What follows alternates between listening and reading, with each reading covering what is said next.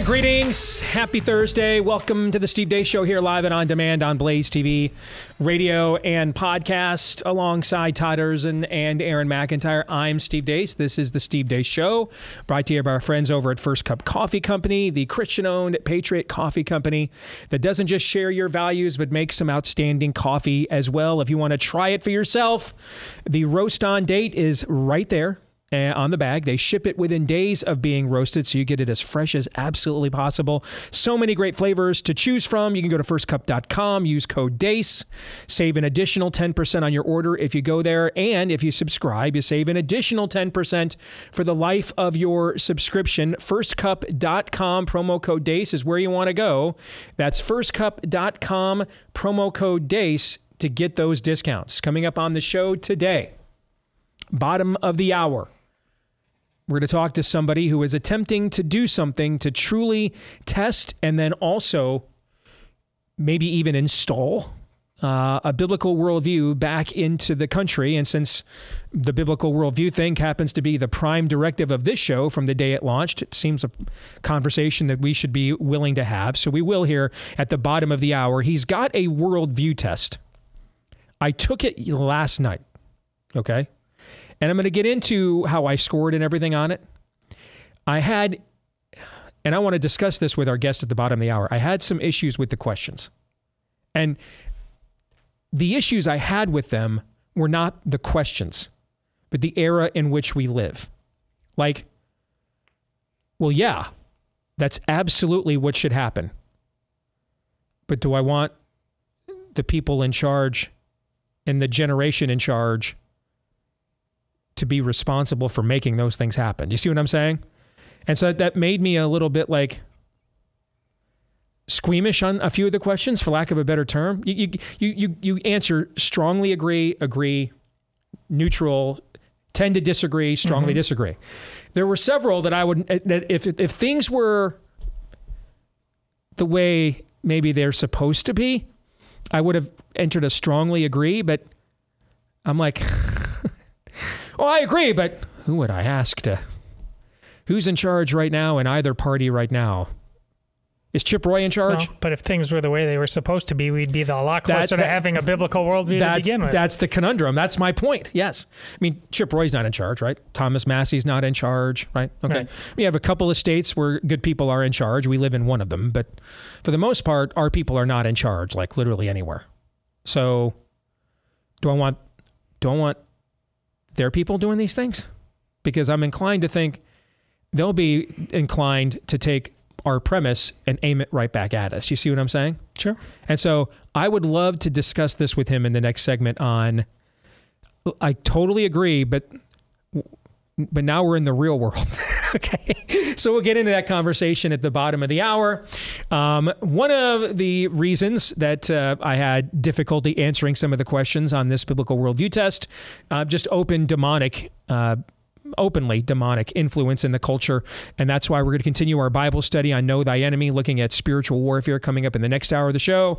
Then my oldest daughter, Anastasia, will join us for 3 non-political questions. But before we get to all those things, let's begin as we always do. Here's Aaron's rundown of what happened while we were away. What happened while we were away, brought to you by What Was That? The mobile phone network AT&T suffered a massive reported nationwide outage overnight and into this morning. Absolutely no reason has been given from the company as to why that happened. According to the website Down Detector, it wasn't just AT&T. Numerous major telecom and internet companies reported outages in the past 12 hours, including Google, Verizon, T-Mobile, and many others. That's weird. Joe Biden formally announced his plan to forgive another 150,000 student loans yesterday and said the Supreme Court can pound sand. Early in my term, I announced a major plan to provide millions of working families with debt relief for their college student debt. Tens of millions of people in debt were literally about to be canceled, their debts. But my MAGA Republican friends in the Congress, elected officials, and special interests stepped in and sued us. And the Supreme Court blocked it and blocked it. But that didn't stop me. I announced we were going to pursue alternative paths for student debt relief. Learning Chinese today. Today's phrase is, what judicial supremacy? 什么司法至上？ According to new documents, we now know Joe Biden's old dog, Commander, bit Secret Service agents on at least 24 different occasions before he was removed from the White House. Kamala Harris, your thoughts? Are you capable? Are you ready to step into the role and do whatever the country would need? I'm absolutely ready. But thank God our president is in good shape, in good health. Florida Governor Ron DeSantis says he will sign a bill into law in his state that will publish Jeffrey Epstein's grand jury documents from his 2006 case. The bill expands the rules for allowing the release of evidence or testimony from a grand jury. At the time, Epstein escaped with a far less severe punishment relating to allegations regarding his solicitation of minors for sex. We'll see what the grand jury saw back nearly 20 years ago. Check out this headline from The Blaze. Seattle's pro-Palestinian supporters appear to declare homosexual intifada following pro-Hamas rally. Okay, I'm going to give you to the count of 5 to determine either A, are pro-Hamas orcs declaring an intifada against homosexuals, or B, are pro-Hamas homosexuals declaring an intifada against the Jews. Ready? 1, 2, 3, 4, 5. If you guessed B, homosexuals are declaring an intifada against the Jews, you're correct, I think. Activists in Seattle have plastered city property with posters declaring a gay uprising following a march in support of Gaza's ruling government, Hamas. Posters with homosexual intifada on them have been widely circulated online, originating from Seattle. The posters also showed what appear to be two men kissing wearing keffiyehs, headcloths for men, typically worn in the Middle East. The men's faces were covered. It's unclear whether the signage is parody or genuine. Donald Trump held a town hall on Fox News this week, and Laura Ingraham asked him about who he'd consider to be his running mate. This is the first time in our recollection, at least recently, that Trump has talked at any length about his potential VP choice, which is why we're including it on the montage today. Ingraham asked him about Vivek Ramaswamy, Ron DeSantis, Tim Scott, Byron Donalds, Tulsi Gabbard, and Kristi Noem. Here's how Trump responded. And honestly, all of those people are good. They're all good. They're all solid. And I always say I want people with common sense, because there's so many things happening in this country that don't make sense. Who wants an open border? Who wants high interest rates? Who wants all electric vehicles? And they're fine, but you want to have choice. You want to go to combustion. You want to go to any hybrid. I think the hybrid are much better from that standpoint. But we were talking about faucets. We're talking about so much. It's all based on common sense. We want a strong military. We want choice in education. We want to have things that can really make our country great again. What we're doing with the open border is a disaster. We are destroying our country. We're going to change that fast, and we're going to get your energy prices down. Mr. President, thank you so much for this. And finally, Pastor John MacArthur addressed Pastor Alistair Begg's recent advice that sometimes it's okay for Christians to attend so-called gay or tranny weddings. But he was making the argument that you go out of compassion rather than condemnation. You go to show love to them as a means to reach them. My response to that is the most loving thing you could possibly do would be not to go and to condemn the relationship. That is loving. It's not loving to help somebody celebrate stepping into the fury of God's judgment. No transgender person, effeminate homosexual, will enter the kingdom of heaven. This is not a time for you to celebrate thinking that your affection for somebody is the means of their salvation. They will come to salvation when the Lord exposes their sin. That's why the Holy Spirit, John 16, convicts of sin and righteousness and judgment. And what should be said to somebody is, this is wrong, this is against God's order, this is not marriage.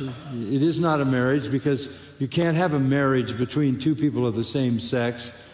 It's not a marriage at all. It is defying God, who ordained marriage and ordained male and female and designed procreation. It is a blasphemy against God, as is transgender life and homosexuality as well. That is the message to give in love. And that's what happened while we were away. Aaron's montage brought to you by our friends over at Birch Gold. If you just watched that montage, then you know there's a lot of instability happening. All right. So here's a question. Have you sheltered your retirement provided we can still have one of those. Your savings, your investments in to avoid potential major setbacks in the economy.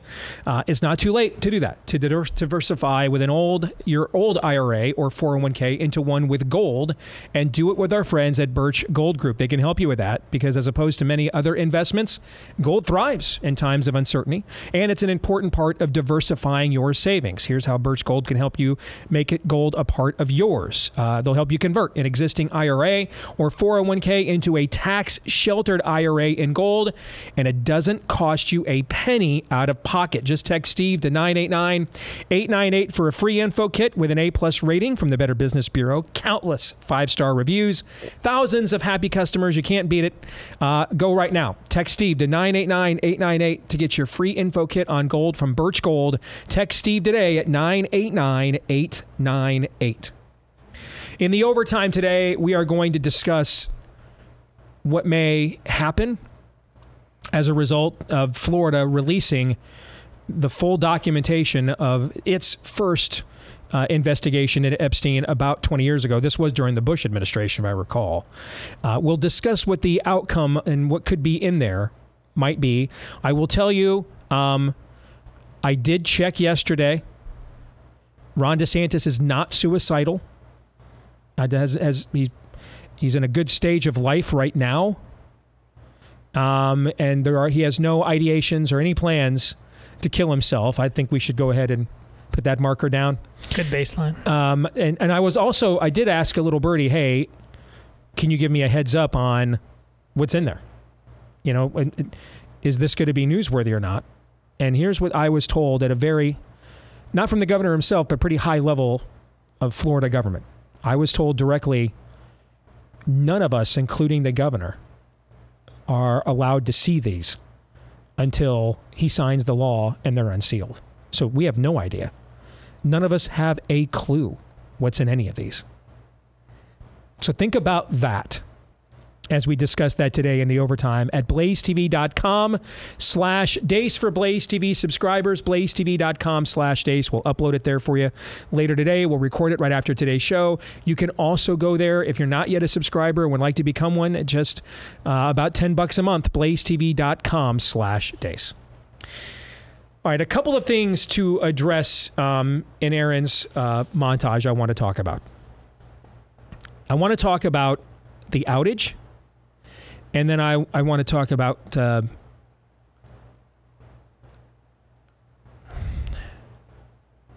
going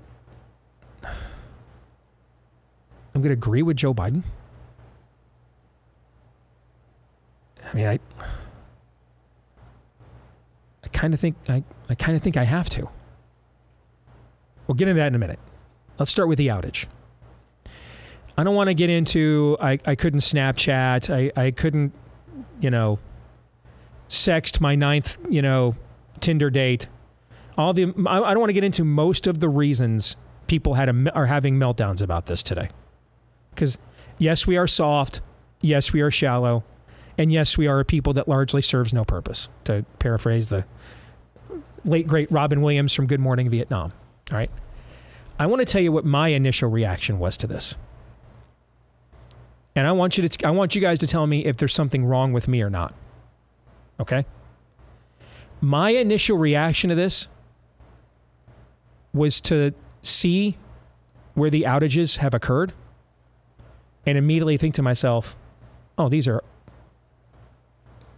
all red states. This is red state America that's having an outage. The people that own most of the guns, people that could actually, should there be like a Red Dawn scenario, would actually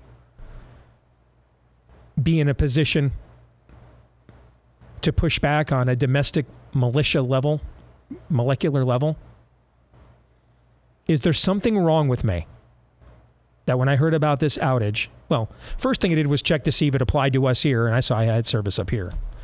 But that was the first thought that I had. No. Both issues are the two sides of the same coin. They wouldn't try this if we weren't soft. But because we are, yeah, they're absolutely capable and willing of trying this.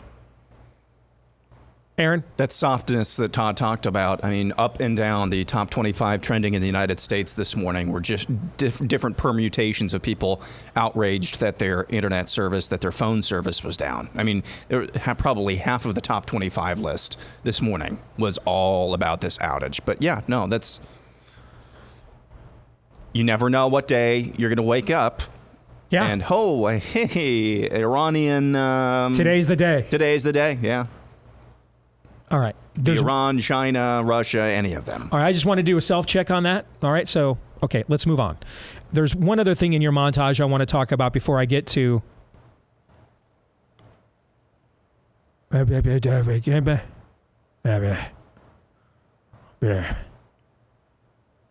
Biden today, that is, I think I might agree with Joe Biden on something. Okay. Trump did not say anything specific, as Aaron, you noted in your montage, about these 6 names that Laura Ingraham threw out, other than to give him a generic seal of approval. I actually thought the messaging that he did afterwards, talking about common sense, I actually thought that was very good messaging. And I thought it was actually very well delivered. Try to stick with that. I'll let that go.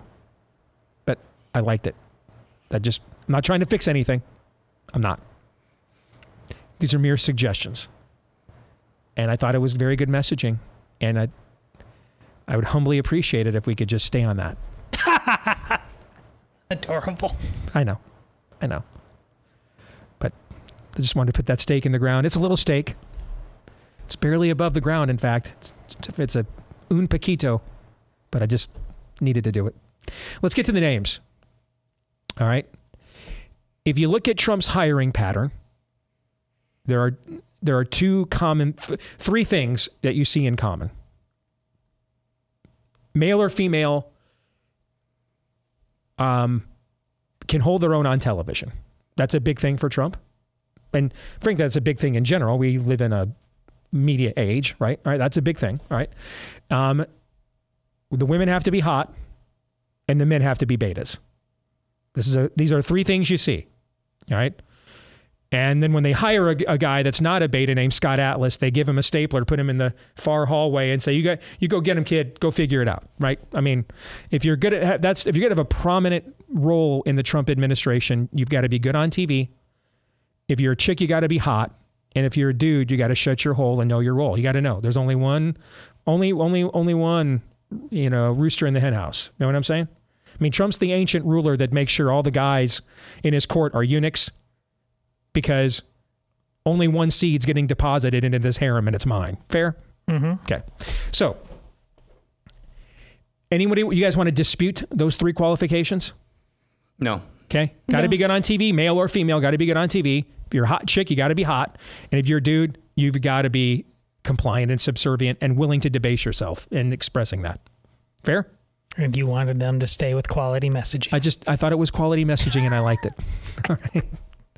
So let's go through these 6 names and see if they meet that 3 criteria. All right. Tim Scott, good on TV. Yeah. Yeah. Okay. Willing to debase himself, slobber. Yeah. So you guys think he would be on a legit short list then? Yeah. Okay. Ron DeSantis. No. No, I agree. No. Yeah. Vivek Ramaswamy. Yes. Yeah. Good on TV. We definitely know he's good on TV. Definitely, even more than that, no, he's willing to debase himself. And is he shameless enough to just have no male ego at all? He'll just be the Hindu Mike Pence. Is he shameless enough to do that, basically? Yes. I agree. Okay. Byron Donalds. Now, let me put a caveat, by the way. I should have done this at the start. We're not sure, like, all these people would even pass, like, a background vetting, and from what I'm told, not every name on this list would, okay? But, those are caveats that we're not aware of. We're just going with the generic list that Laura Ingraham threw out and Trump broadly commented on. So put that disclaimer out there. Byron Donalds, good on TV? Yeah. Yeah. Okay. Willing to debase and humiliate himself on behalf of Donald Trump? Probably, yeah. I mean, we saw this last spring, right? He went out and actually tried to call Ron DeSantis a racist over the history standards that he was all for before he endorsed Trump for president, right? Right. Okay. So we think he might be on a short list then. Yeah. Again, pending that all these people could pass vettings. We don't know that. Tulsi Gabbard, good on TV? Yep. Hot? Yeah. Okay. If you're a woman around Trump, you get to have strong opinions. You get to be independent. The guys don't. The women get to be independent and have strong opinions. The guys do not. Okay? So we don't have to go to the third place with her. You know? She can have, you know, as a woman, as a hot chick, she can have any opinion she wants in the Trump fiefdom, provided just at the end, you know, she signs off on whatever Trump does. But that's part of being VP for anybody. Anybody's VP is going to be asked to do that in any party, in any era. Okay? So... Tulsi, she's that last part, willing to sign off on anything. I don't think so. No? I don't think so. What if I told you she was doing a fundraiser at Mar-a-Lago here? Oh, I think she's willing to sign off on anything. So but I think she's on the list. She only has to hit the first two anyway. Hot chick, good on TV. There's an added bonus. I didn't leave the Democrat Party. The There you go. Democrat Party left me. And I could see her being not just in physical appearance, but in narrative more so, as you pointed out, Aaron, as your emissary to the suburban women for the election. You sent her there to live there, basically. Kristi Noem. We know she's all of the she would boxes. sign off on anything. Yeah. Okay. So we actually think of the 6 names that Laura Ingraham brought up as a show panel here. We actually think 5 of them are legit, serious candidates then, which is pretty good for Laura Ingraham to pick 6 names, and you and the 3 of us put it together, and we think 5 of them are legit. And the only reason that the other one's not legit is just because we just don't think he'll play ball at a certain level, right? Like I don't see Ron DeSantis castrating himself so that, you know, only one guy is putting his seat in the harem. I don't see him being that guy, you know. So, and he is trying to disqualify himself. If we're all being honest, I mean, Ron is doing everything he can publicly to basically don't call me. Okay, so the other 5 out of 6, those are pretty good. That's a pretty good job by Laura Ingraham then. Yeah. Okay. So over under 50% that when Trump chooses a running mate, it is one of those 5 names: Tim Scott, Over. Vivek Ramaswamy, Over. Byron Donalds, Yep. Tulsi Gabbard, or Kristi Noem. Over 50. I agree. Okay. That's why I'm not that impressed. I mean, I don't think it was that big of a reach. Checking all the race and gender boxes, and if he's not going to go DeSantis, set aside whether DeSantis wants it or not, which would be the obvious choice of uniting in a party to the extent that you could. He's either going to go black or he's going to go woman. Okay. All right. I've put this off long enough. This is the bane of having principles. But guys, I think I have to side with Joe Biden on this one. At least the principle, not its application. Okay? Like, the lawlessness is not that Joe Biden is trying to circumvent the Supreme Court, an unelected body that is given no legislative or statutory power by the Constitution, not one word or syllable of it. I've seen plenty of people on the right, or the libertarian right, whatever you want to call it, making this claim. There's no lawlessness to be found there. There is no power of statute from the Supreme Court. Their words do not have the force of law. They advise and consent. Has the Sergeant of Arms arrested Joe Biden this morning? That has not happened. No. Did the Marshal of the Supreme Court march in to arrest Joe Biden this morning? No? No. Just as Aaron's laughing. Is the National Guard circling the White? Well, they are, and it's because of that damn dog, okay? But is it because Joe Biden has told the court to take a flying leap? No. No. Which implies the court is not allowed to do what? Act. They can't act. They're given neither force nor will. Another word for force and will, by the way, would be a synonym of force and will. Act. That'd be another word for it. That's not the lawlessness at all. The lawlessness is, and this is just, on brand for where we are as a people. The lawlessness is we finally have a president willing to do this so we can commit the lawless act of passing on people's debt to other people. Okay.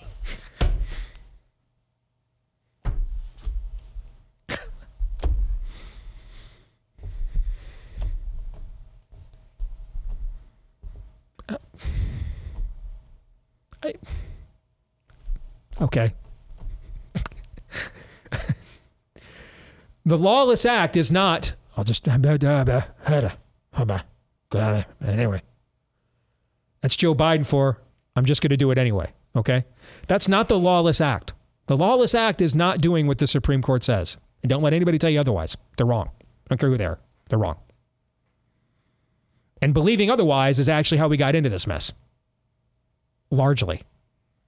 We let the spirit of the age use the courts to impose things the culture was not ready to impose upon itself yet. Well, see, the funny thing is the culture now is ready to do it. All right? And so, with a few rare exceptions, we don't have the courts now stopping them from doing it our way. Oh, notice this always works one way typically, okay? That's not lawless at all. It's not. The lawlessness is that the president believes he has the power to forgive debts. Is that one of the enumerated powers of the executive branch in the Constitution? Power to declare a year of jubilee? I don't know. A couple dudes threw some powder on it, so I don't know if we have access to that document anymore. Is that where the ACC grant of rights is? Those two things, you're not allowed to see either one of them? Gosh. All right. Florida State found the Constitution before they got to see the ACC grant of rights. Anyway, no. Spoiler alert. No, the president doesn't have the power to forgive debts. Okay, it's not a power, especially because this debt is you're indebted to whom in this case? The government. Does the government have money? Does it have its own money, guys? No. Therefore, if Joe Biden is forgiving the debt, what he is doing is saying, those people aren't going to. They don't have to pay you back. This is theft. Actually, this is an absolute act of theft. That's the lawlessness. It isn't that he doesn't want to do what the Supreme Court told him to do. That's the scam, and too many on our side have bought into this for a generation. So while I am appalled at the application of it, I actually agree with the premise of what Joe Biden is articulating. It would be just our luck, right, Todd? It's kind of like you got to finally get a devoted Catholic president, and he's arguing for training madness, right? Okay. Well, you had two. We shot one of them, and the other one is arguing for training madness. Right? Yeah, the other guy slept around a lot too. Indeed. We're not doing so. We finally got a president to say, "I don't have to do what the court says," and it's to steal from us. So, 50%. Is that incrementalism? 50%. All right, we're advancing the ball. Our premise is sound. The application is to steal from us. So that is not good. All right, but I think that's called incrementalism on the right, isn't it? Sure. Or is it to not even get your premise and then still let the Democrats do what they want? And use the correct pronouns while you're doing it. Exactly. That's actually incrementalism on the right. I wish Daniel was here right now. He would have a field day with this. Well, you guys may have a field day now. Your thoughts?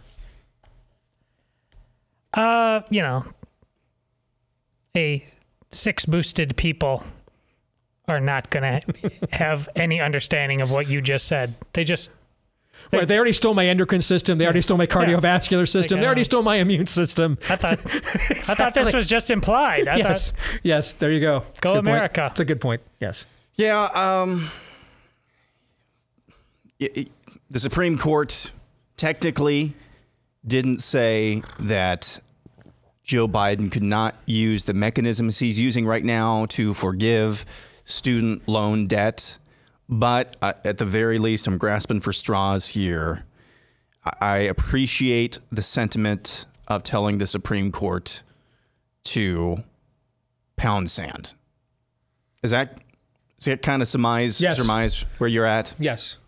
By the way, whatever happened to the Texas border dispute? We don't talk about that. More in a moment.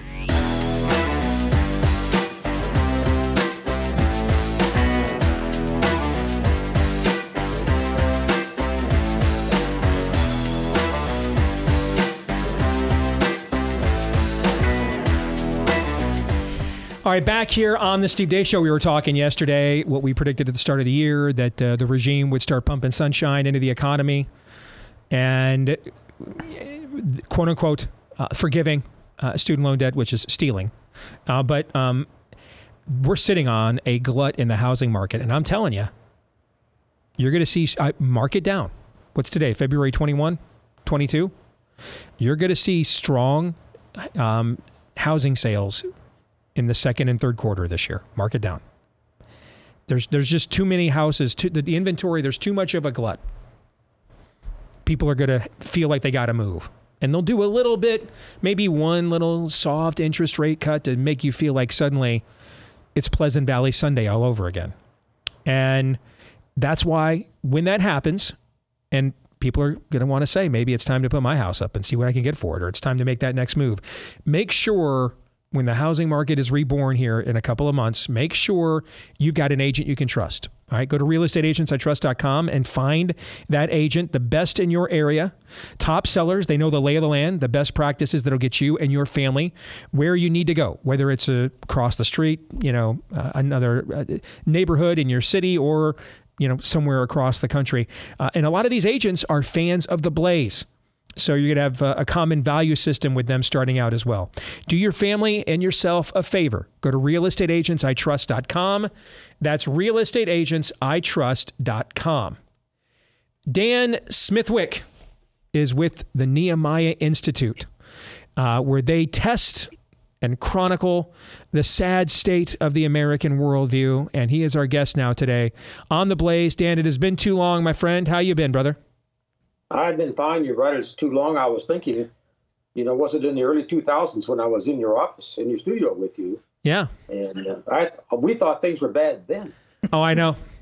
Those were the days. Yes, those were the days, brother. The salad days where we could win marriage amendment battles and referendums. Now we don't even know what a woman is, okay, who the bride or the groom is. You're right. It was a simpler time, Dan. So that begs the question, what will it look like in another 10, 15 years? Well, I'm cutting myself contemplating it, Dan, so thank you. But are you still in Minnesota, or did you finally escape the People's Republic and get out of there?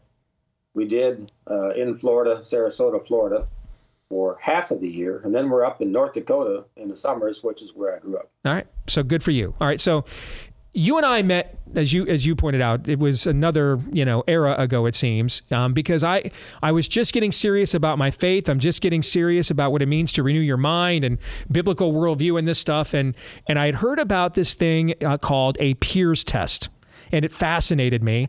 I even had you come into town and do a presentation for some of the people in the education community and the Christian education community I know. And I know some of those people actually, took your recommendation seriously. Yeah. So what is the peers test? What is it? It's a worldview assessment. The term worldview is used widely these days, which just means our basic outlook on life. So the peers test is an instrument that shows how we think, or what we think is right, in 5 spheres of culture: politics, by which we mean government; economics, education, religion, and social issues. And this assessment simply shows if, on a scale, if we are in the biblical theism worldview category, or all the way to the left in the socialist worldview category. That's what it is. I took your test last night. All right, I'm going to reveal my score. The test is 70 questions. Okay, that each question either does or does not have a biblical worldview as the premise of the question, and then you answer strongly agree, tend to agree, neutral, tend to disagree, strongly disagree. Okay, because we're also testing not just your head knowledge, but your level of conviction here on how you answer these questions as well. Yes. All right. And so here were the scores that I got last night. On conviction, I scored, this is from 0 to 10 is the range. On conviction, I scored 8.74. And on consistency, I scored 8.80. All right. So are those good scores? They are good scores. Anything above a 7.5, we say is good. We as Christians need conviction, and we need consistency. And that's been a weakness in the evangelical world. We're not consistent in our thinking about how life is supposed to work. We might do well in the religion category, but we're not thinking biblically in the other categories. So that's what those 2 indexes mean. By the way, the average score on this iteration of the Peers test, I know you've altered it, changed it, updated it over the years. So on this iteration of it that I took last night, the average conviction score is 7.62. That's pretty good, actually, what you've seen so far. Sure, and even strong secular humanists and socialists can have high conviction. There you go. Good point. Not all conviction is good. That's true. Consistency is 6.39. So I scored above average in those two areas. Yes. Then there were the summary results, okay? Yes. On limited government, I scored an 88.24. The average is only 29.99. Okay, now you just hit on what we think is probably the most important index of Peers testing. Because what that's showing is what is our view of the duties of civil government. And it's where we get the highest scores and where we get the lowest scores. And I have become convinced that that particular measurement is all important because it's really saying who do we think is in charge of these different things. Mm-hmm. And we are especially losing our youth in that index. When we had this test validated using several biblical scholars who were heads of ministries, write books and so forth, that was their highest score, was the limited government index. They had an average score of 92 something. So you're right up there, my friend, as no surprise to me. But I just tested a Christian school in Georgia, evangelical school. Limited government was -11. Oh, my word. Oh, my.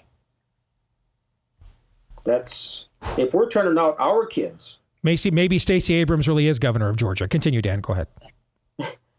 If we're turning out our kids in Christian schools with that view of civil government, we're in trouble. What is -11? Is that I'm an extra on Reds? I mean, what is that? What's -11? So the Peers range is -100 to +100. We have a 200-point spread. Anything below 0 means you understand socialism and you believe it. Oh, wow. And this was an evangelical school in Georgia. 150 students. On the composite, I scored a 78.86. The average is 46.13. What does that mean? So you're in the biblical theism category. That's where we want to see people. You have to know quite well what the scripture says about these 5 spheres, and you mark that you agree with it. And that you, to get that kind of score, you have to mark, I strongly agree with the right views, or strongly disagree with the wrong views. So that's where we want to see the evangelical world, is in the 70 to 100 range. Only about 15% of our Peers audience over the last 35 years that I've been doing this is in that range. 15% of those. 15. 15. And you're primarily testing Christians. Oh, 98%. 98% of whom you test are believers, and 15% of them, you're not even asking people, that's a pretty broad theological definition, biblical theist. I'm not asking you, do you believe in progressive sanctification? Are you a covenantal theology or a dispensationalist? You have to know what those terms are. Are you a biblical theist? You have to have the general knowledge of the Word of God, the general stuff.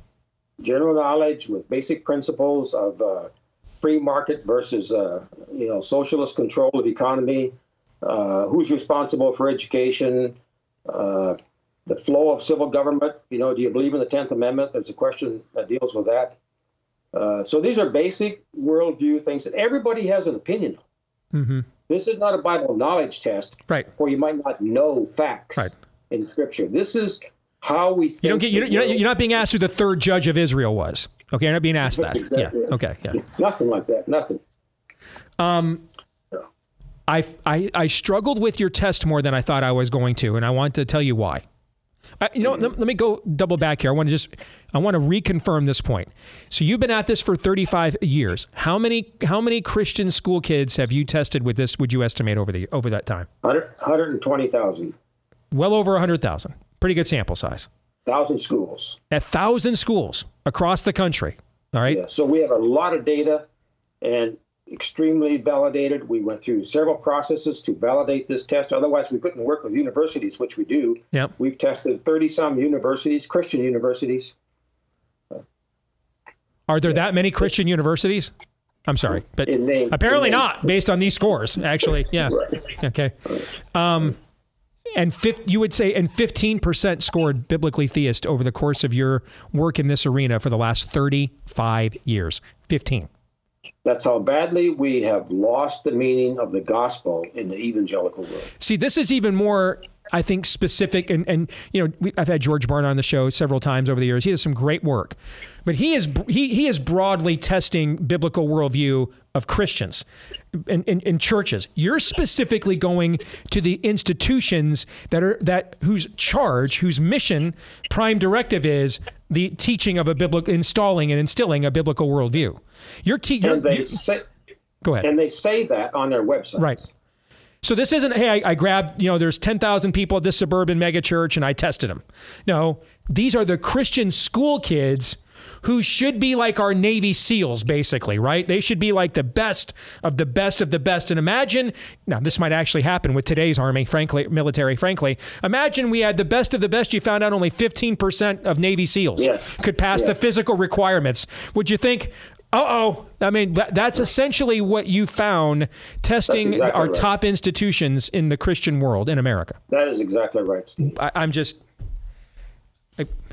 Todd, find me something to cut myself with during the commercial break, please. It'd be an honor. This same school I was just talking about, 150 students, 60-some faculty, the teachers who are teaching these kids, average score of 38.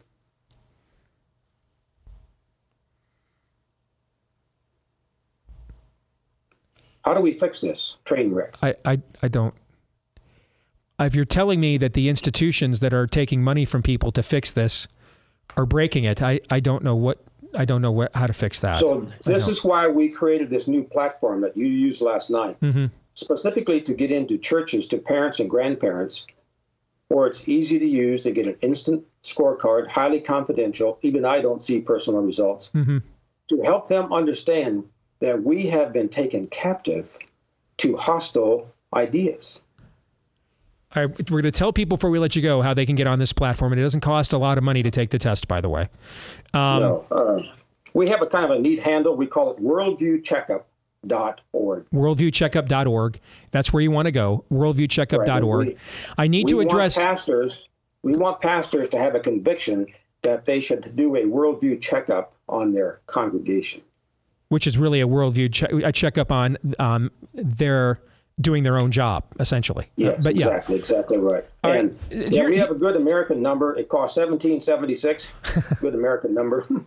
Well, now I'm wondering if people can count to 1776 looking at some of these scores. But here's the legit issue. At least I think it's legit. Maybe you don't. That I had with the test. There were a handful of questions that I completely agreed with verbatim, every syllable. And then I looked at the people the crop of people that would be those who would actually do what is your question. And I thought to myself, well, in theory, praise the Lord and pass the ammunition. But I don't know if I want, do I want those people making, being the ones that are actually, doing the stuff in your questions. You know what I'm saying? Like some of my issues from your questions were not from the left. They were from the right. They were like, I just don't know if I want people in charge in this, like the capital punishment question. All right. Yes, I think every pedo, every groomer, every predator, if convicted, everyone, all ought to be executed. Yes. Do I, how many of the current people that would actually do that in our criminal justice system and state government do I trust to actually not say that you're a pedo and a groomer because you won't let us groom? You know what I'm saying? I mean, I don't know how you score for that, but that was a struggle that I had taken the test. Well, that's it. That's exactly, I'm glad to hear that, because that's where the rubber meets the road. Is, are we willing to apply these things that we have conviction about to how life is lived out on the street? This explains why there have been martyrs in church history. When you start putting it on the street, you're putting your life on the line. Yep. Let's leave it there. Worldviewcheckup.org is where people need to go, right? And it's just $17.76 to take the test yourself. Have your kids take it, your grandkids take it. It's just $17.76. Worldview Checkup, all one word, worldviewcheckup.org. And thank you, Dan, for doing to me what I do to this audience most days. Now I know how they feel. All right, I appreciate it. Thank you for having me on again, Steve. Good to see you. Yeah, it's good to see you too. Be well. Take care, brother. Thank you. Thanks. God bless. Bye. You too. Thoughts on that, guys? I feel like we need a moment of silence. Yes, and maybe some Marlboro Reds. Okay, actually, maybe some. I picked the wrong week to give up amphetamines. Thoughts? Well, I was reliably told by an Iowa pastor that in order to worship the baby Jesus at Christmas, we also had to worship the devil. So I was prepared, man. I was well prepared. I had already had my hopes and dreams crushed, so I am in a place where I can accept this now. Yes. This actually dovetails perfectly with what we're going to do in the next hour, because the final chapter of the Nefarious Bible Study, you talk about, you set the whole thing up by like we as Christians just pull our punches. We don't let the lion out of its cage. It is the mightiest weapon we have, and we're seemingly ashamed to use it. And once again, the providential timing of this show. Did we know the final chapter when you were going to say that was when we were going to have him on? No, we did not. No. And he just told you, no, we prefer to bury that weapon deep in a hole. Yeah. And we're still digging, in fact. Yeah. We like shovels and as well as hammers and sickles, Aaron. Conversations like that put the last 8 years in better context. Oh, yes, they do. They surely do. We need a Control-Alt-Delete on this culture, on this country. Can we just unplug the TV and plug it back in? Does that work? Need a Control-Alt-Delete. Windows. We need that. We need a reboot. I think the spirit of the age understands this from the opposite, because they're the ones calling for the Great Reset as well. Just from the other side of the looking glass, that's all. I think I need to self-medicate. Good thing we got a commercial break coming up.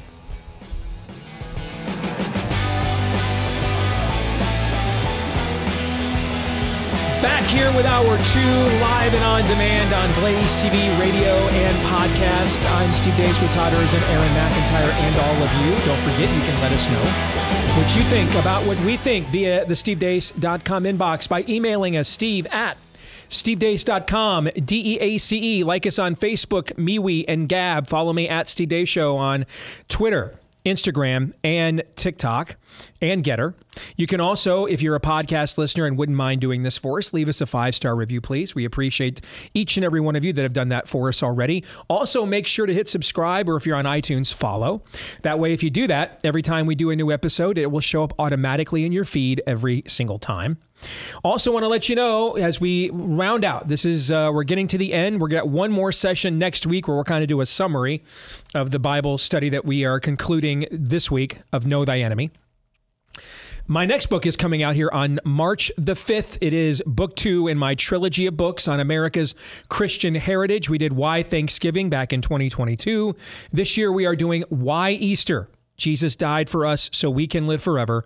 Why Easter is releasing on Tuesday, March the 5th. You can pre-order your copy today at Amazon.com. If you'd like an autographed copy, those are available via Premier Collectibles at premiercollectibles.com/whyeaster, premiercollectibles.com/whyeaster, or you can just pre-order your copy of Why Easter today at Amazon.com. I got asked by one of the local Christian schools, by the way, today, to go, if I'd be willing to go and do a reading of Why Easter at the school for the kids one day when we get off doing the show. And I kind of thought that was a cool thing. It's a very cool thing. Yeah. Plus, the school is located in Pella, which is my favorite city in Iowa. So it gives me an excuse to go there too. So get some Dutch letters. Stop by the bakery. Yeah, got to do that. Got to make the pilgrimage. You bet. All right. So again, Why Easter releasing on Tuesday, March 5th. You can pre-order your copy on Amazon today.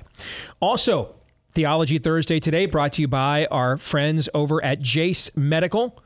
Originally, they came on board because they were concerned that we were just blacklisting drugs that maybe could be quite useful during, these this dangerous pandemic.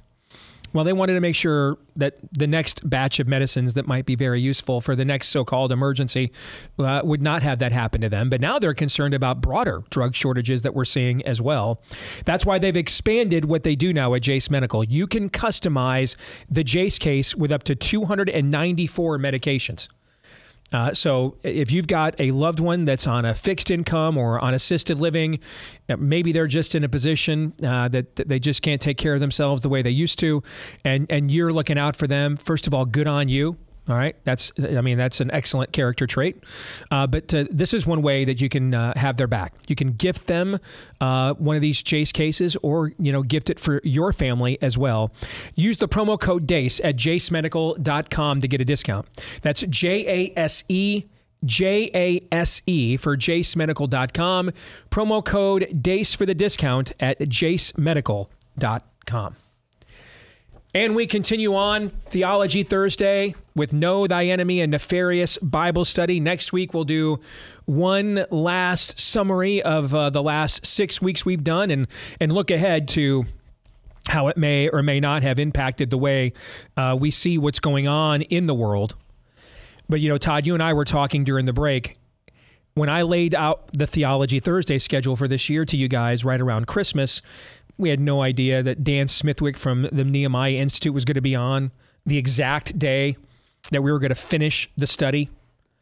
But the back-to-back of the data that he shared with us, 35 years of testing, Christian school kids, Christian college kids, Christian school teachers, Christian college faculty, well over 100,000 he's done this for. In the last 35 years, 15% scored biblically theist. 15%. It makes a lot of what's in here. Doesn't it clarify a lot of what's been in here that we've talked about the last 5 weeks? Yes. Session 6. And again, we're assuming you saw the video version. If you still want to do this, you can go buy this on Amazon right now. Inside each copy is a code that'll give you access to the videos that Dr. Jeremiah Johnston from Prestonwood Baptist and we do that accompanies each of these sessions. They're really well done, courtesy of the team at 110 Pictures. Want to give them a shout out. This is session 6. Let's pick it up as if you've watched the video. Session 6, defeat thy enemy. Now go and do. I want to just start right there. Okay. Because we are living in an era where there is an eschatology prevalent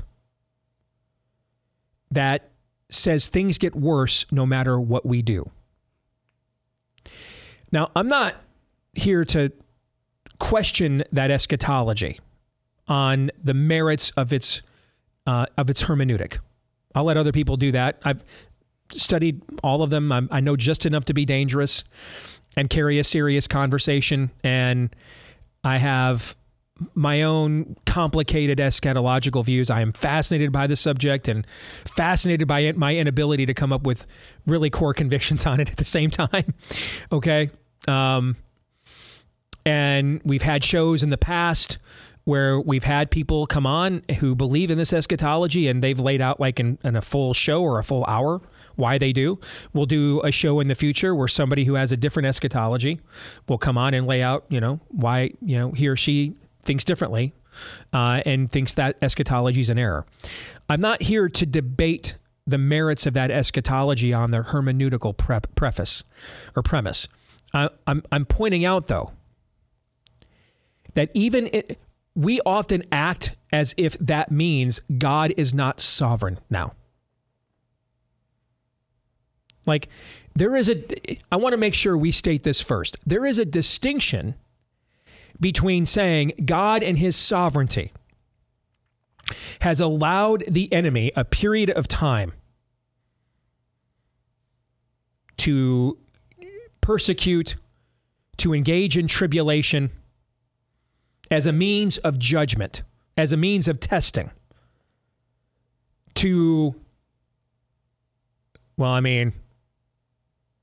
this is the devil's playground. He's in charge.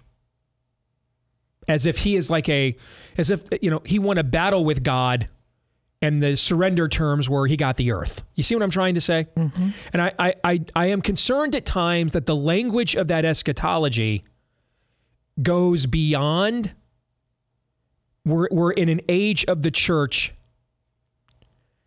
that the great apostasy is going to occur.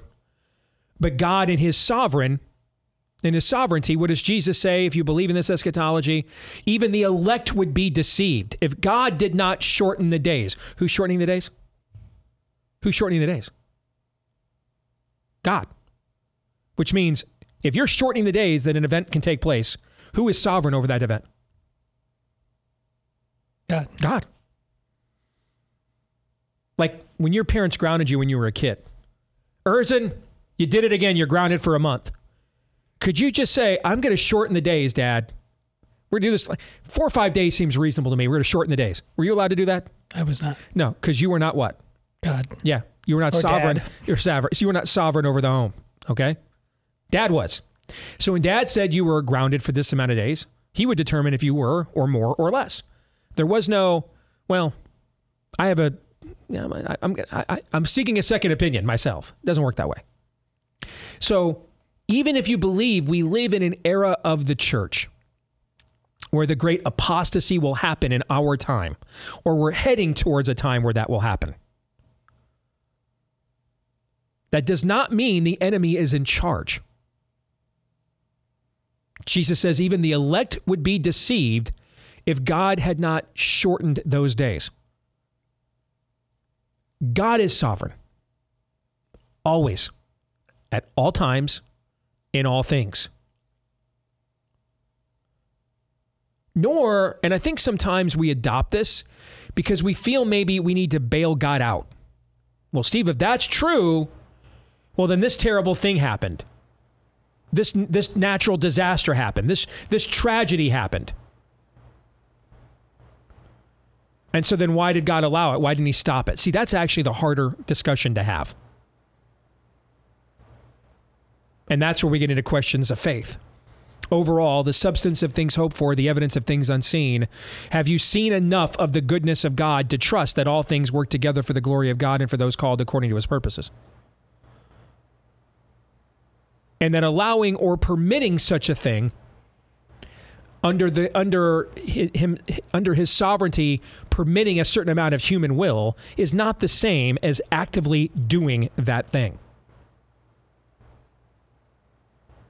In my sovereignty as a parent, I give my kid the keys to the car. I tell them, don't drink and drive. I didn't purchase alcohol for them. I even put it in writing, like I put it in a book once, don't drink and drive. Delivered it. Wrote it with my own fingertips, like Moses said, God wrote the 10 Commandments. I delivered this to them. It's been made very clear to them I don't think they should drink and drive, right? I've made it. Nobody could debate this. You might call it a commandment. Correct. I hand them the keys and give them the car. They then make the choice to drink and drive.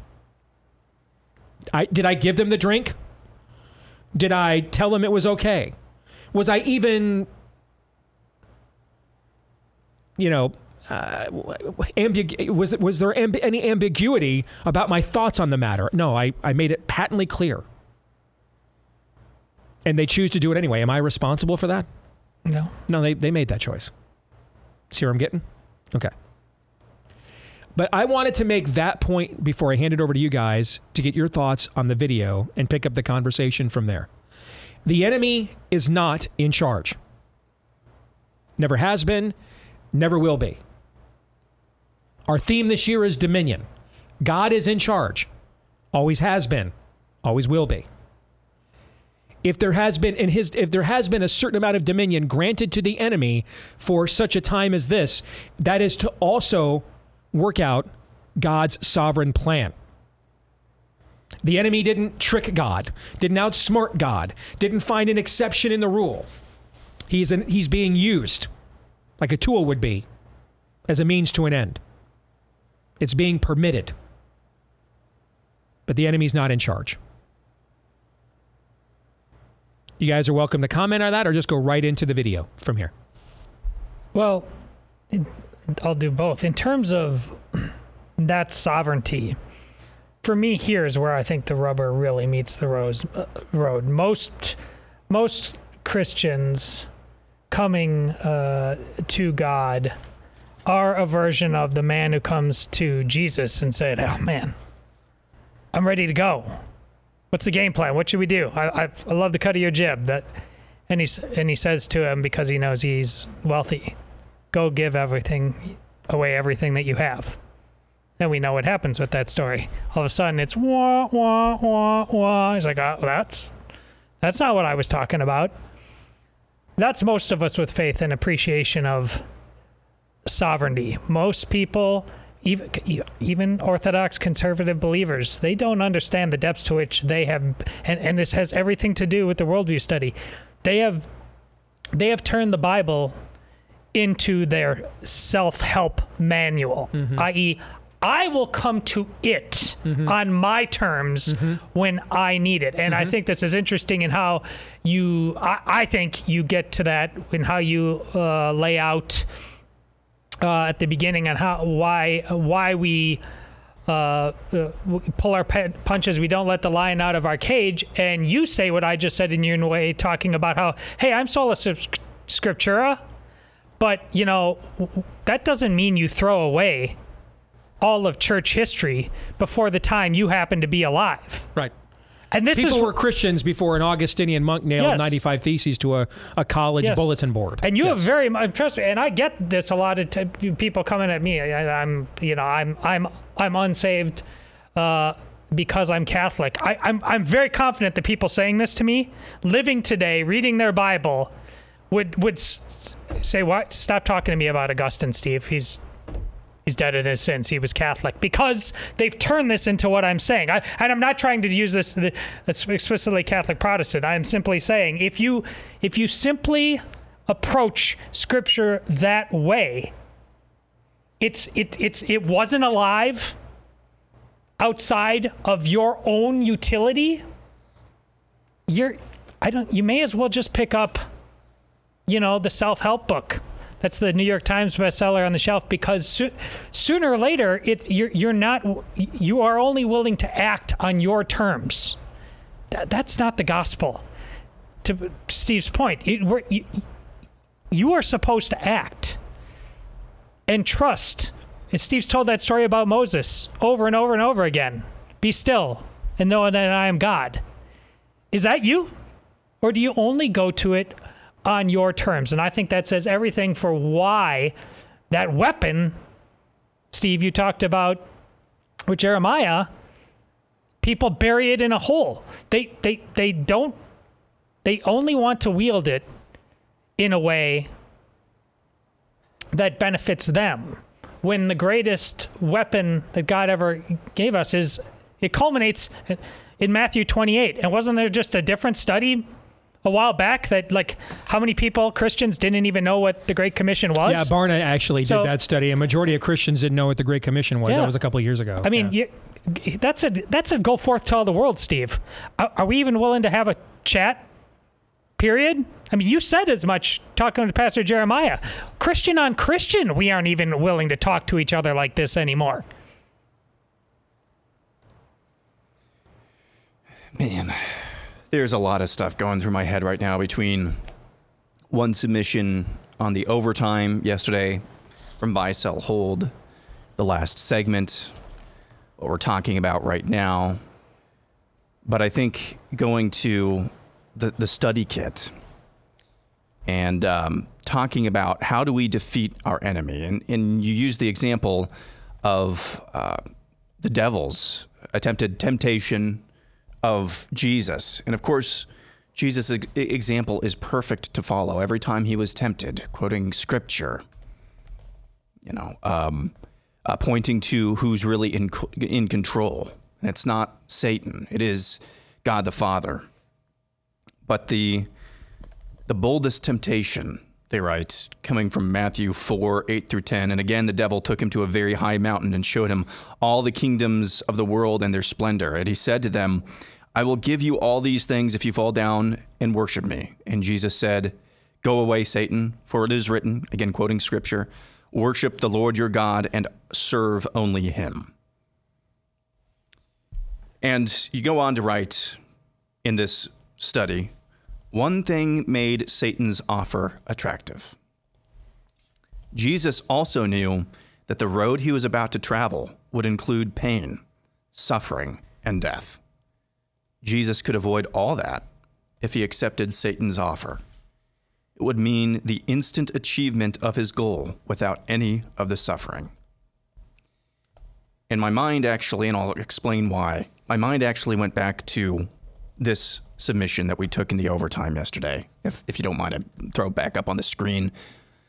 It's from Sean Griffiths, and he's been submitting this for months, and it's so depressing that I never took it until now. And we discussed it yesterday in the overtime, and I understand what happens on the overtime stays on the overtime, except for this one exception. And he has this 10 bullet points for his contention that the USA has already collapsed, and it's hard to argue. The reason why I didn't take this is because it's impossible to argue against any of these. No longer have a border, no longer agree on basic history, no longer have deeply held beliefs, no longer have a shared language, no longer have true sovereignty, no longer have a constitution, one that we follow, no longer have a secure, legitimate election, no longer have equal protection of the law, no longer have geopolitical cohesion, no longer have a nonpartisan military.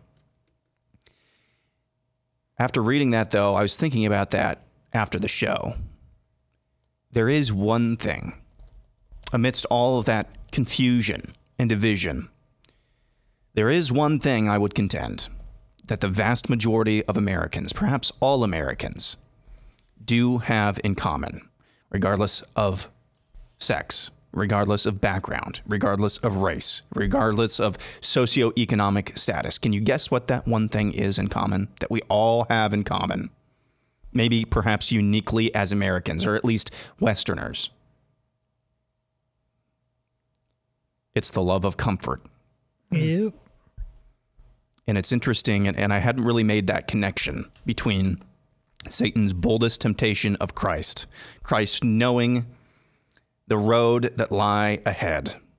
That he could essentially, now he could not because he's God, but if we were in his shoes, the choice between comfort or at least avoidance of pain and suffering versus the road that we are called to be upon. And I go back to the segment that we did last segment. What was the number? 15%? 15 of people that Mr. Smithwick has taken or distributed the peers test to actually came back with a functioning worldview where the rubber meets the road. I would posit something to you, and it's difficult to accept as Americans with our intact heritage, that 15%, praise the Lord, actually. Not that high still? Well, not necessarily that, but we were told the road is narrow. This is just a fulfillment of that. The United States ultimately will maybe end up being a blip on the radar of human history in terms of what it was as it was founded. But ultimately, we're always told that the way is narrow. 15% versus 85%.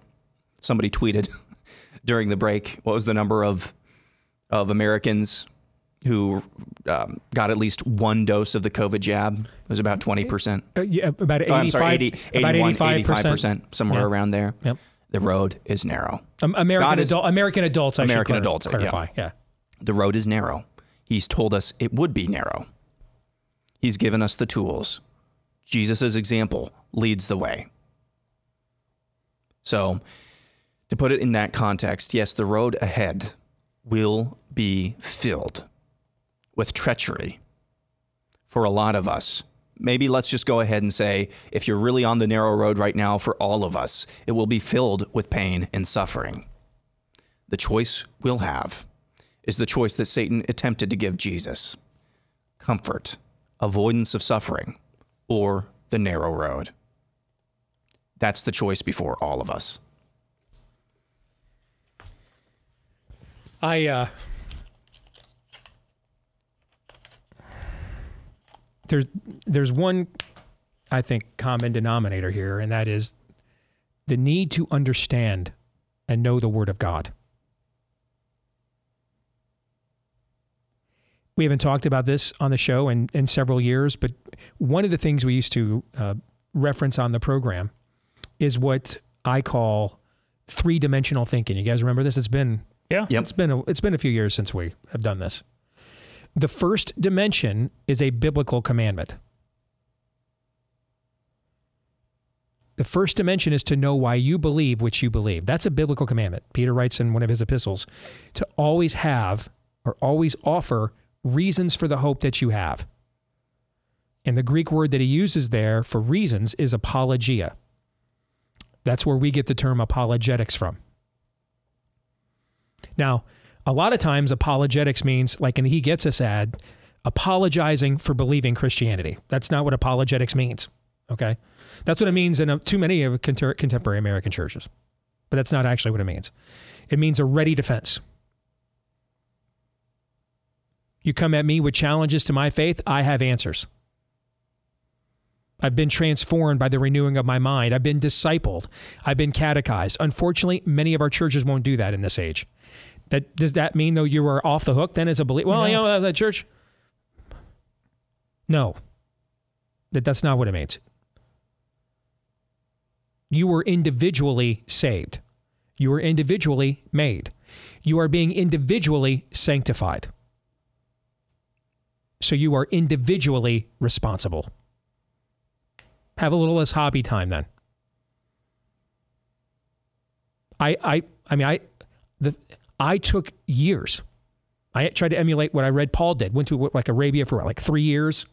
And the dude comes back and he's like, a friggin' superhero. Okay. I took years after I got converted.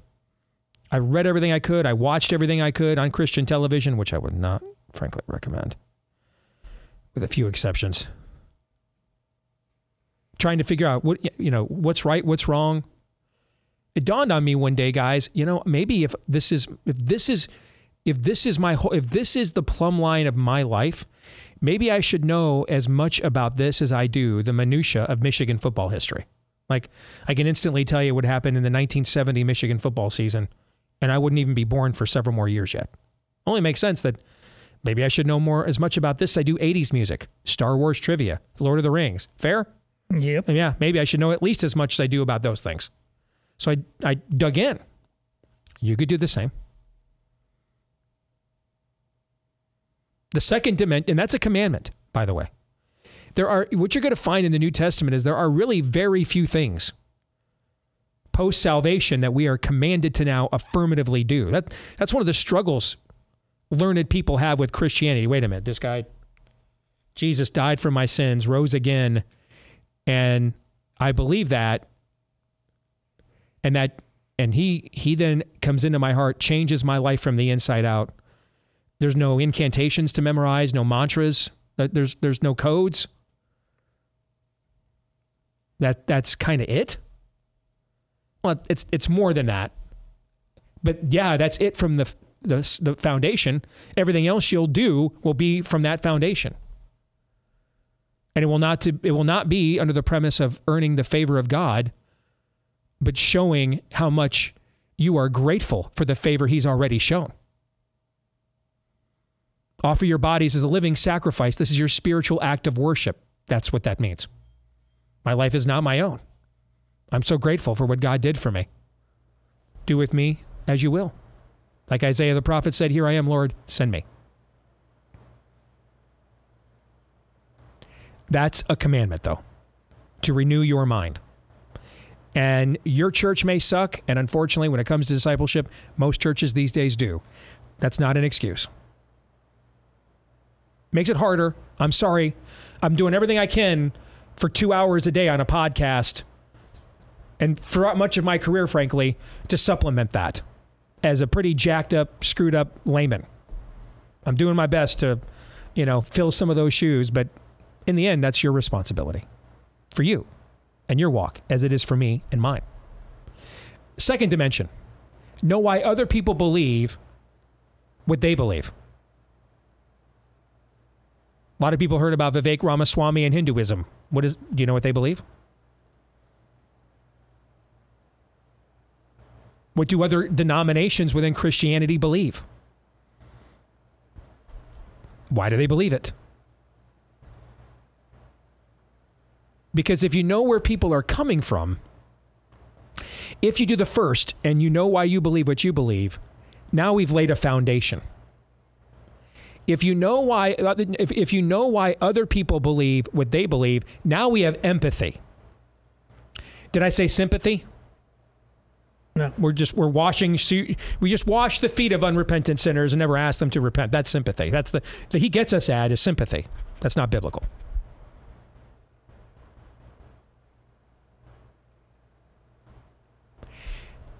Empathy is understanding where people are coming from. Doesn't mean you identify with it. Doesn't mean you indulge in it. Doesn't mean you join in it. That's how tolerance is defined these days, by joining in it. That's not what empathy is. Empathy, though, is understanding that. So there's a human connection. I can love my neighbor as I love myself if I can empathize with why you think the way you do. And then the third dimension, now we have a foundation. We have empathy. Now we can get into persuasion. What do other people think? Why do other people believe what they believe about what I believe? Because now I know what I think. I know what you think.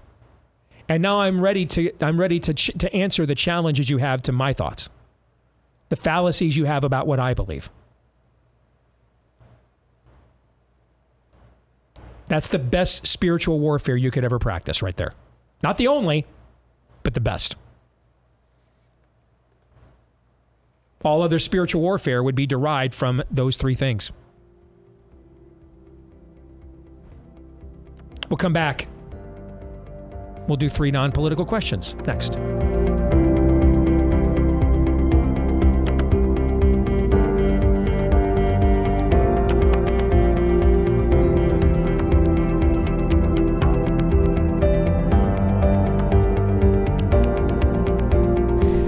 Well, after some of the things we've talked about today, maybe a nice glass of red wine would do you well. Our friends over at Bonner Private Wines can help you. They've got an outstanding stable of wines. Many of them you can get for 50% off. And with free shipping, you can get their exclusive, highly rated Sunai Illogico Malbec as well. That's one of their absolute best-selling exclusives. Highly rated, 91 points. Third highest vineyard in the world, 10 times more resveratrol, 93% less sugar, and phenomenal taste. Just one of the great products they have at Bonner Private Wines. But you got to be a member of their partnership. BonnerPrivateWines.com is where you can go. BONNER. BonnerPrivateWines.com is where you can go /Steve. BonnerPrivateWines.com /Steve. Once again, BonnerPrivateWines.com /Steve. Time now for 3 non-political questions. We all have questions. Who am I? Why am I here? Where am I going? Who am I? A search and a question of identity. Why am I here? A question of meaning and purpose. Where am I going? Question of destiny. Some better than others. What sort of morality or proto-morality would you expect to find in a chimpanzee troop? Injecting some levity into the demise of Western civilization. It's 3 questions on the Steve Deace Show. And there she is. The very pregnant Anastasia, my firstborn, you're ready to drop a human now, aren't you? You're ready. We're ready now. Yeah. I feel like maybe last week I was still afraid of the pain. I still am. I still have fear. Yeah. But now the fear is being overshadowed by every night when I go to bed, I'm like, wake me up in pain, please, dear God. Yeah, let the contracts begin. Let's get the contractions begin, yes. The contracts will begin too. Yeah. You'll find that out as well. All right. So you got 3 questions for us, sweetie. Fire away. I do. So my first question is actually from Aaron. So this is a question that Aaron suggested that I ask. Okay. So this one is, if the Apostle Paul were alive today, would the American church even get a letter? Would it even get a letter? Wow. I think we would get a letter. Yeah.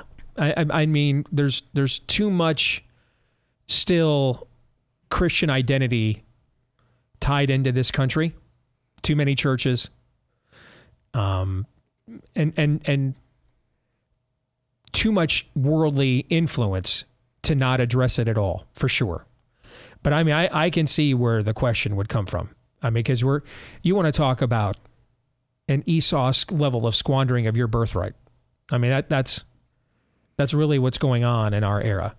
Yeah, especially if you go back to the conversation we had last hour with Dan Smithwick at the Nehemiah Institute.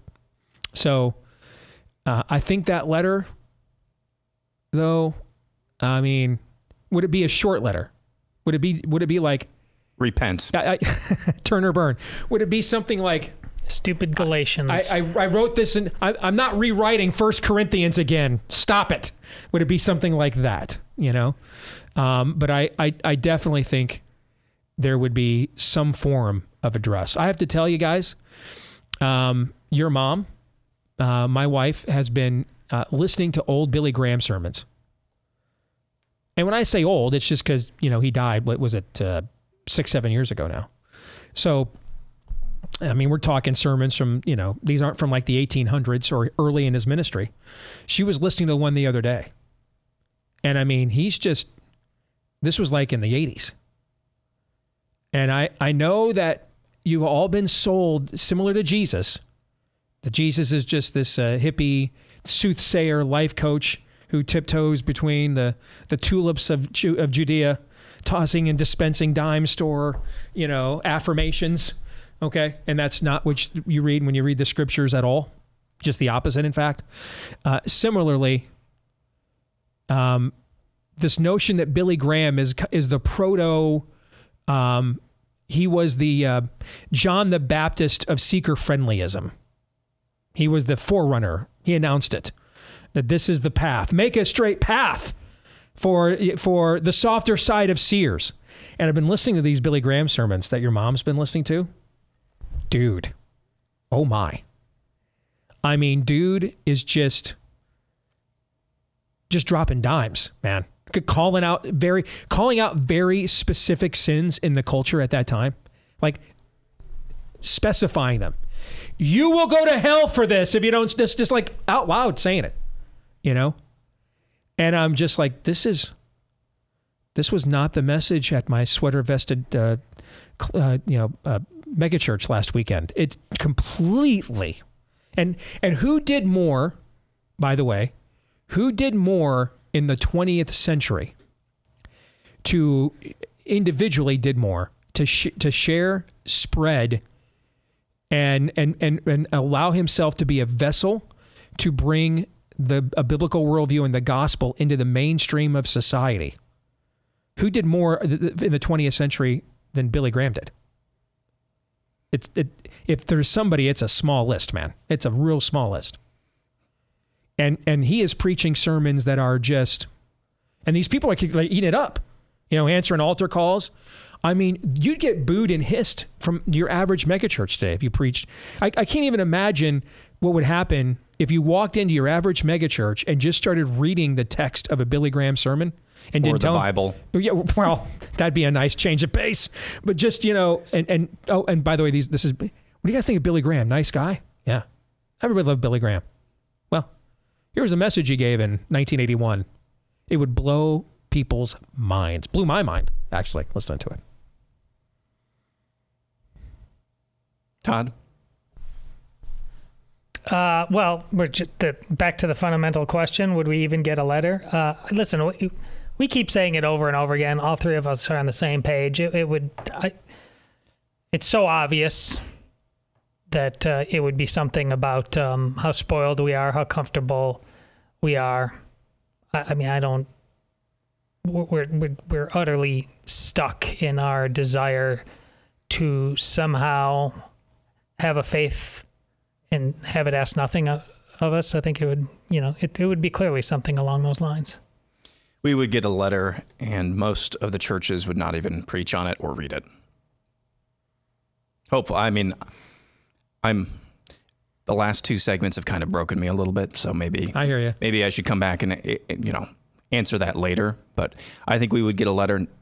We would not exactly like the contents of the letter. This will cheer you up. Headline from the Babylon Bee. Wife frustrated that husband doesn't realize she wants him to be quiet and also talk to her and also leave her alone and also come talk to her. That's been Stephen's life over the course of these 9 months. So, there's a good laugh. All right, question 2. Also, I have to say really quick, because I was watching Buy, Sell, or Hold yesterday, try the poppy sodas. Olipop sodas are bad. Okay. Poppy sodas are very good. All right. I just had to put that in there. Poppy sodas. Poppi. Okay. All right. Very good. Okay. Okay. Second question. What is a Bible passage that you guys find encouraging that you want to share with other people to continue to encourage them in their battle against kind of the spirit of the age as they battle through things? I'll keep it simple and go to the this year, and I've switched up in the past. We've done Isaiah 61 in the past. We've done Ephesians 5:11 in the past. We did John 3:17 for the last several years. I switched it up at the beginning of this year to Romans 8:28 because it's the ultimate affirmation of the sovereignty of God. And I think Romans is the greatest book of the New Testament. I think it might be the greatest theological work in the history of this planet. I think Romans 8 is its greatest chapter. It's soaring levels of rhetoric. It's Churchillian, it's the theological equivalent. We will fight them on the beaches. I mean, that kind of thing. I mean, it's that kind of a chapter. And I mean, one of the culminating phrases that Paul uses there, all things work together for the glory of God and for those called according to his purposes. That ultimately there is a plan. Ultimately, there is a planner. And he has a good plan. And he is a good planner. And he can be trusted. And he's undefeated. He cannot be defeated. The grave cannot hold him. He speaks worlds into existence. He cannot be stopped. He cannot be contained. He has no equal. He has no rival. He stands alone. And through Christ, you can stand with him. And I think that is something that is very much needed, because I think that is where our courage will come from. It will not come from, human striving or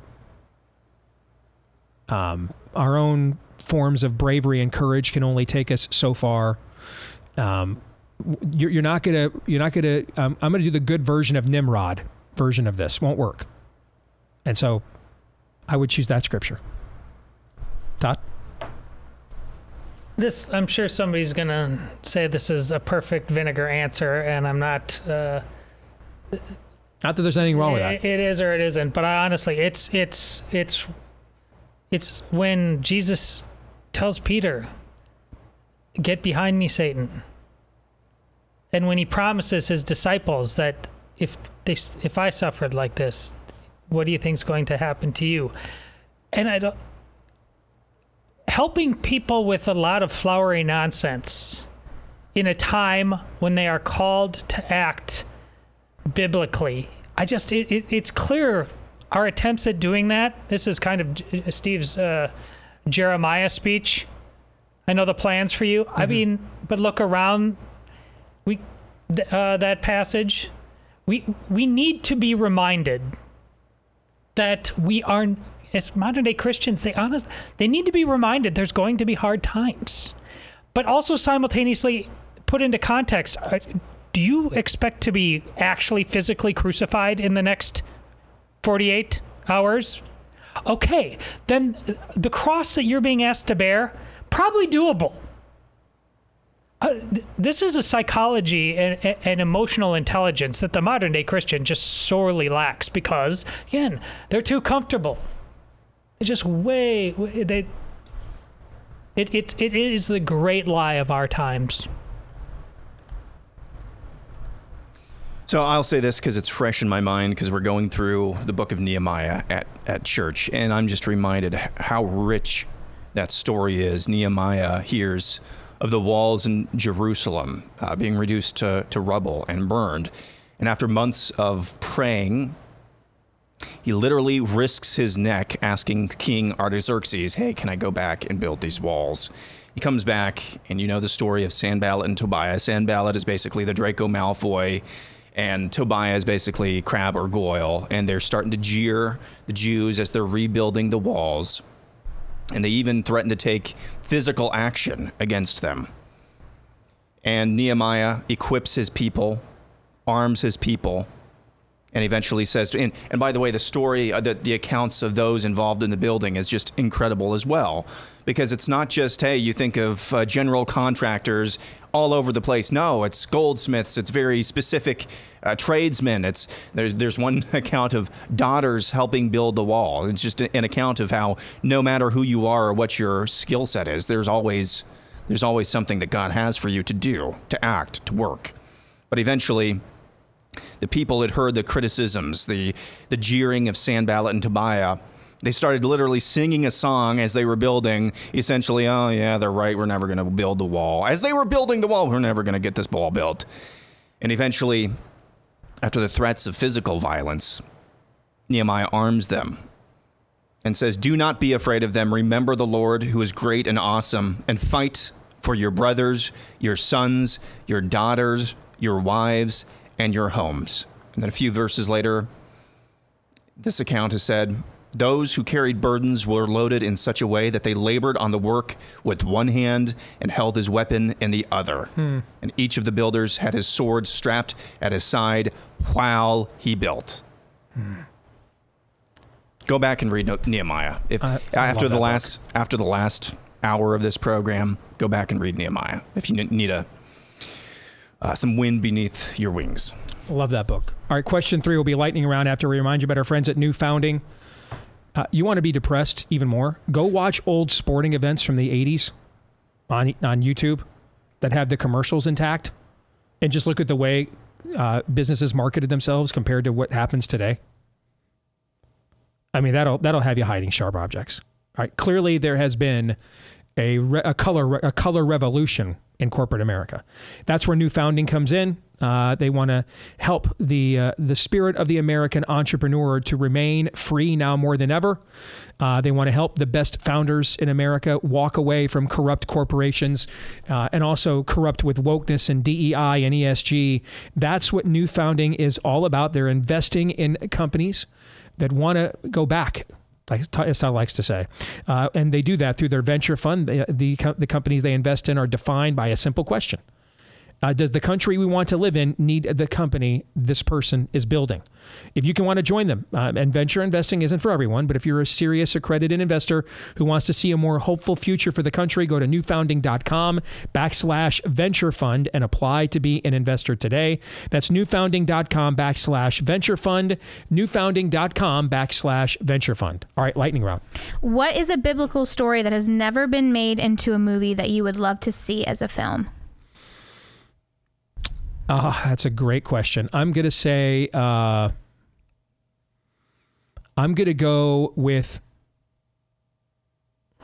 wow, I got to think about that's never been made into a film, even a bad film, like never been made. Yeah, that's never been made into a movie. How about a film depicting one of Paul's letters? One of his epistles. And what was going on in the culture and those kinds of things at the time that he was writing about and what he had to say about them. That would be really cool. Todd? Gosh, I think pick just about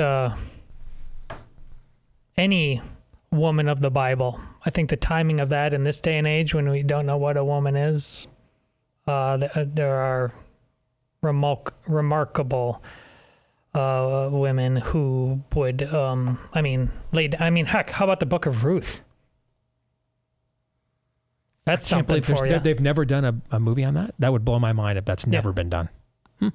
Okay. How about a movie about the life and times of Elijah the prophet? That's Marvel superhero kind of stuff. Yeah. That'd be cool too. Just mocking. No, maybe your God's taking a dump. Maybe he's on the toilet. Just mocking them right to their face. I kind of like Aaron's idea. I think what we really need is that, actually. All right, thank you, Princess. Thank you. All right, well, we're going to stick around and do overtime for Blaze TV subscribers. For the rest of you, we'll see you tomorrow. Until then, Romans 8:28.